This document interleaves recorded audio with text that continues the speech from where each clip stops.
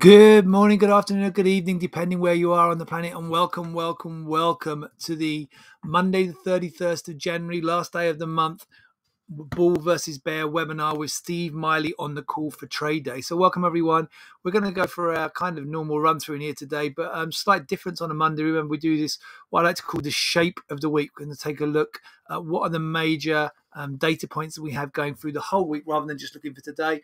The reason for looking at that, even though we're a day trading platform here, trade day, is that, you know, depending if you've got more data at the beginning or the end of the week, and it can shift the amount of maybe volatility that we get at different points in the week, and you might then want to adjust your trading style accordingly. Now, obviously, at the moment, markets are fairly volatile all the time anyway, regardless of data. But I think it's good practice to get into, rather than just looking at the data you've got coming up in the next hour or on that day. It's good to have an idea of what you've got coming up in the week to give an idea of the week.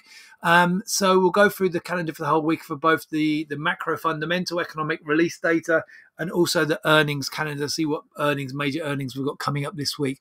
Rather than actually going through the calendar in detail in here, I write this, so this something might be interesting. We have a kind of a sister site called FX Explained, that I'm the editor-in-chief of, and I write a weekly kind of recap and outlook piece each week, and here it is here. And then in that weekly recap and outlook, it's got a video with it, so you can watch it there. It's a fairly short video, but I also run through in here is a calendar in here of the most important standout points, rather than going through every single point in the week, the standout points of the week. So I'll run through those, and then we'll dip back into the calendar on the micro stuff.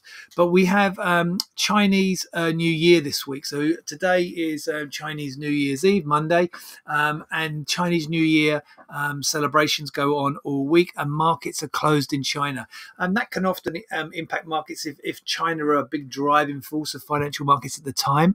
However, right now the focus is really on has been on the Fed and on the US equity markets. So I don't think if you've got something like back in 2019 when we had the US-China trade war going on, the fact that they were closed for a week and then reopening, that kind of could have an impact on markets. But now this right now at the moment, I don't think the Chinese New Year, it does mean there might be a slight lack of liquidity, but it's probably not going to have too big an impact on the markets. We're looking for that the Chinese are closed all week. Chinese markets are closed all week.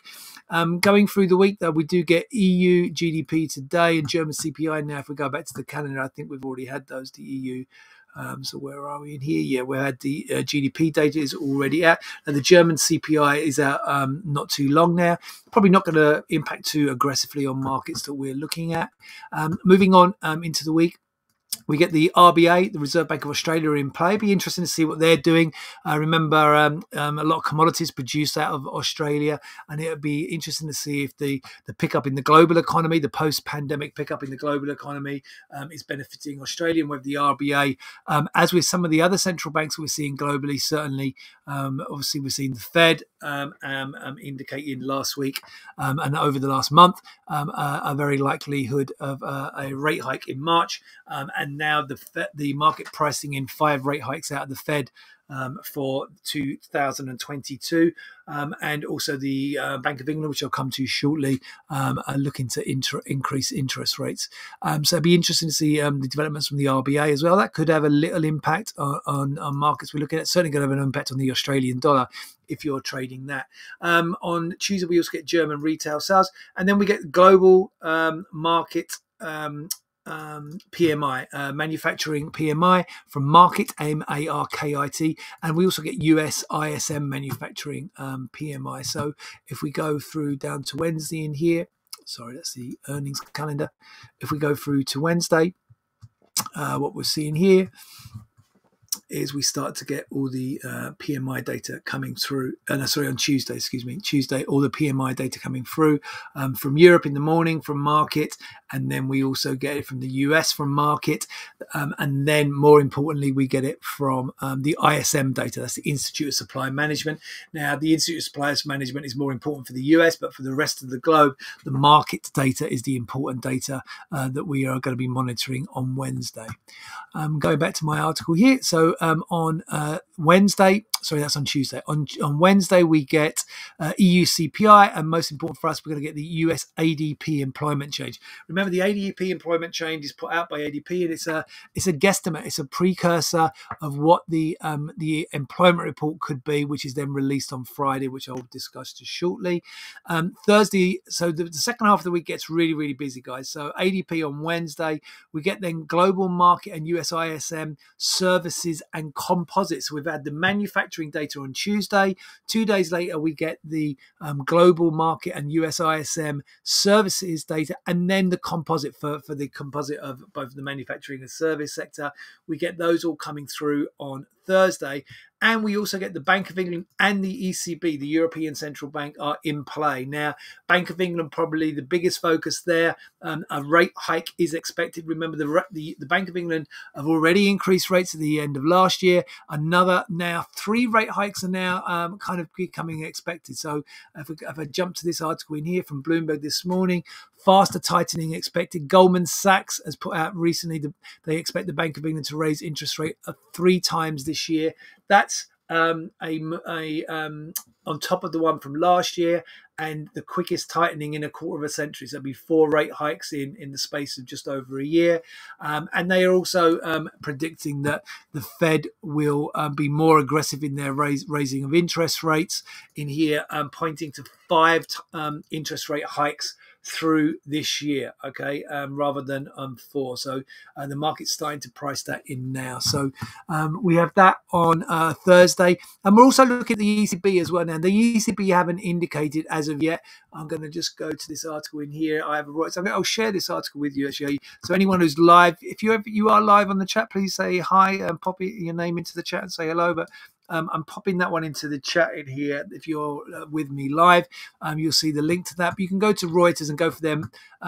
Just Google, go for inflation stations maybe, and Reuters, and go and take a look at this article. It's a good little article. I read it before we came on this today, and it's just talking about what to potentially expect from the ECB. Now, there's no expectation of them changing interest rates. So look, no immediate policy is expected. As the ECB in December laid out plans to wind up its 1.85 trillion euro stimulus scheme by the end of March. So that's going to be their first priority, is to wind up that scheme. But then looking ahead of that, inflationary pressures are, as they are globally, coming through in Europe. Look, ECB Chief Economist Philip Lane said last week the ECB would tighten policy if inflation was seen holding above its 2% target. Okay, and such a scenario appears less likely for now. However, we're going to have to wait and see. Okay, so we're going to, so like euro area inflation hit 5% in December. Okay, the highest on record. So we're going to have to wait and see. But they could come up with something. Could give an indication if they start to shift more hawkish as well. That could be negative, obviously, for European stocks and have a knock-on effect to global stocks, which are already, have been very erratic, as we know, throughout January. Big sell-off in January, and very, very erratic over the last week in reaction to the more hawkish tone from the Fed.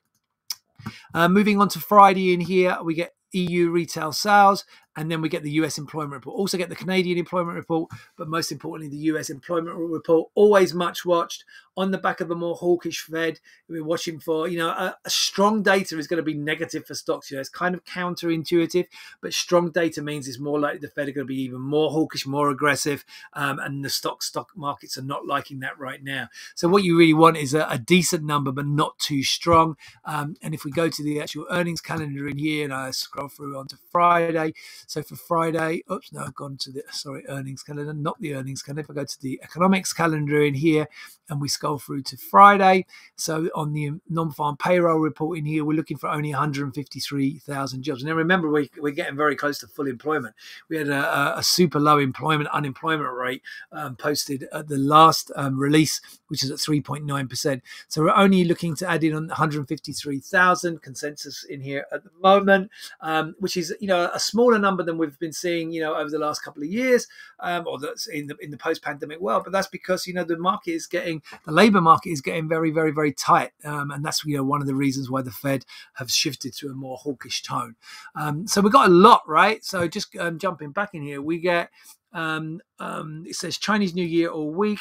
We get from the middle of the week. We do get the RBA, but we get market and ISM manufacturing PMI Tuesday, US ADP employment on Wednesday. We get global market and US ISM services and composite data on Thursday, alongside both the Bank of England and the ECB in play. Watching the Bank of England, particularly rate hike, obviously very much priced in and expected there. But are they, what is the tone going to be from the Bank of England as well? And then on Friday, we get the US employment report, which is always much watched. So a really busy week on the macroeconomic fundamental data side. If we go and take a look at the earnings report, and I've already filtered this down now to just the big names in here, nothing of real significance in here today. We've had some names out already, but nothing of no real big companies. But you can see in here we get Alphabet, which is Google, are releasing tomorrow. So that's going to be a big one to watch. And also ExxonMobil, PayPal, going forward through to Wednesday, Meta Platforms, which is Facebook. So we're certainly going to be keeping an eye on those two. And then Amazon on Thursday. So three huge names reporting: Google, Facebook, and Amazon Tuesday, Wednesday, Thursday. I'm pretty sure all of those are after the bell, after the market closes. Okay. And then finishing going into Friday, things starting to quieten down. And then we're kind of towards the end of the major earnings season. Not many of those stocks. There's still plenty of earnings to be reported, but we've gone through most of the earnings now. Once we get through this week, I think we're at over 80% of the major earnings.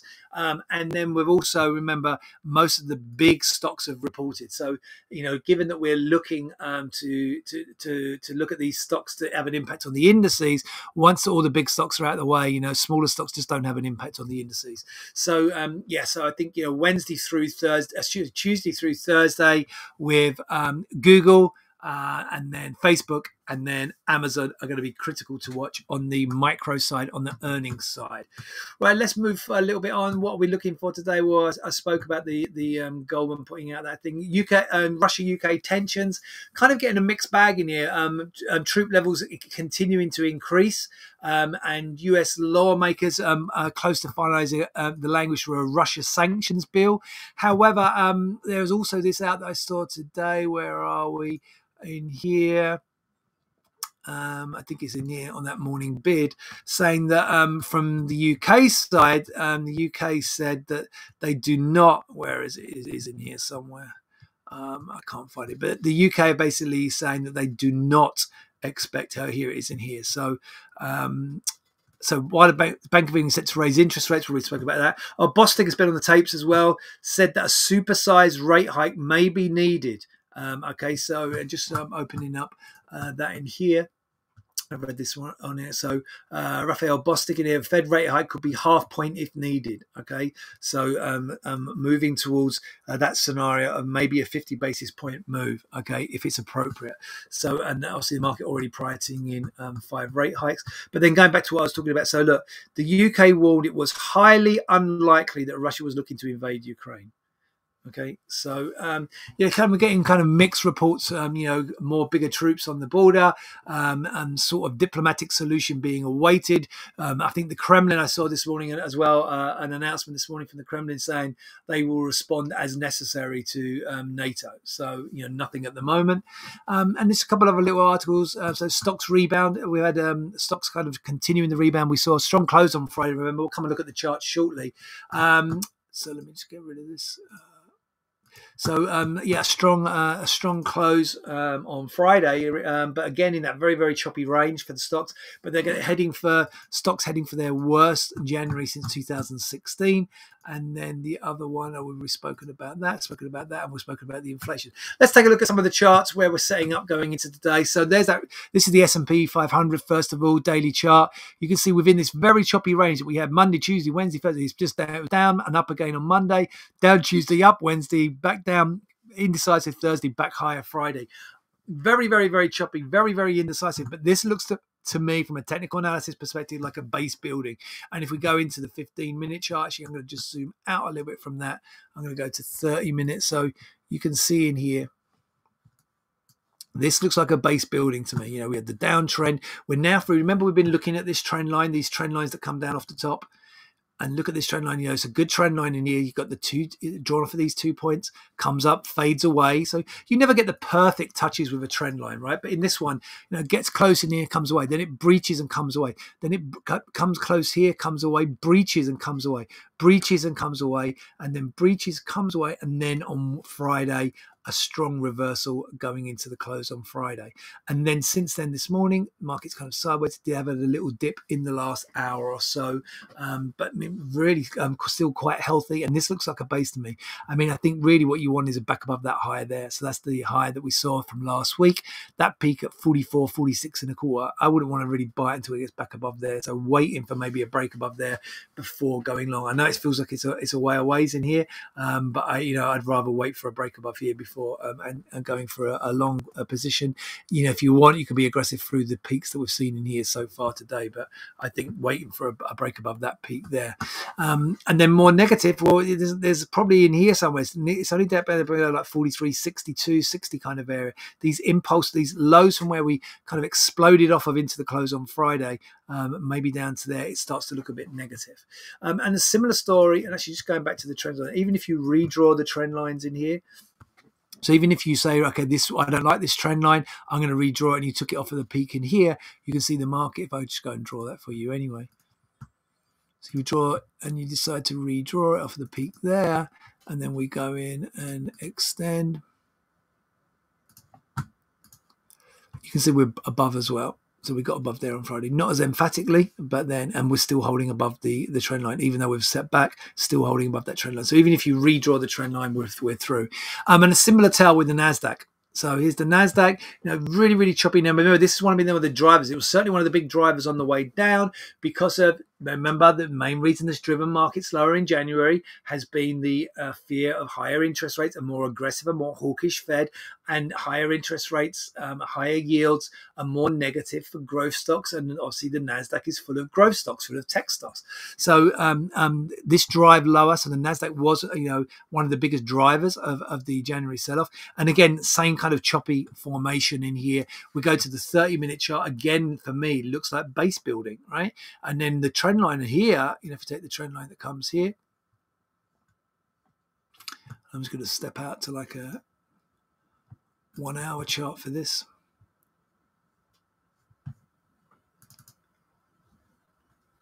So you can see the trend line here. We're through this trend line. If it was drawn down through here, we're through this trend line and just, through and holding above that trend line as well. Now, not as emphatic for the break of this trend line, right? So a more cautious break. We're only just breaking that. So really back above again, it's back above last week's high. That's up at 14,639.75, so really 14,640. You want it above 14,640. Now again, we're some way away from that, down at 14,430, right? So it's some way away, but nevertheless, I think there is real risk we do get a more impulsive push to the upside. The market might be a little bit trepidant about doing that today. Chinese New Year, market's going to be a little bit quiet. It's been a quiet start in Asia. It's been a fairly quiet start in Europe so far today. Maybe looking now for one of those big tech to drive us higher, which we won't obviously get until now Tuesday night. But I can see though, if it breaks above this high, I'll be happy to go long there. Not so happy on the short side from here. Okay, let's just have a quick nod to the commodity markets in here. I'm just going to focus on oil for now. So cautious, really, oil. With stocks, cautious. Oil has got a bit cautious in here. Market just made a new high on Friday. Indecisive, so we've got three now, Thursday and Friday, and so far today we've got these little doji patterns, these candlesticks where you've got an extension up and an extension down, and the market opens and closes around the same level. These are called dojis. So they're a sign of indecision. Sometimes they're a point of a turning point, but sometimes continuation. They're just indecision at the moment. And I just pop this out and make this a bit bigger. But if I go to the 1 hour chart, even though you could argue this is some kind of topping pattern forming, it is it's indecisive. It's just sideways, right? And then you have to put it into the context of what we've had before, right? And what we've had before is really strong uptrends, right? And then when we have had these dips, the market's come back quite quickly. So the fact that it's holding above support, you do have higher highs here. If you go here, higher lows, sorry, higher low here. And so far, the market's swung lower this morning and is bouncing now right as we speak. So you've got kind of a higher low going in. And even though, the market hasn't made much of a new high, we have put a higher high and a higher high there. So each time we've gone to a higher high and we've been making higher lows. So you could argue the uptrend is still intact, even when you zoom into the 1 hour chart. So this still looks positive for me. So playing that again from the long side. Right, guys, I'm going to wrap it up there. I'm going to wish you all, as ever, a great trading day. Please do stay safe out there. I'll be back with you with another bull versus bear webinar for trade day tomorrow and Tuesday. Bye.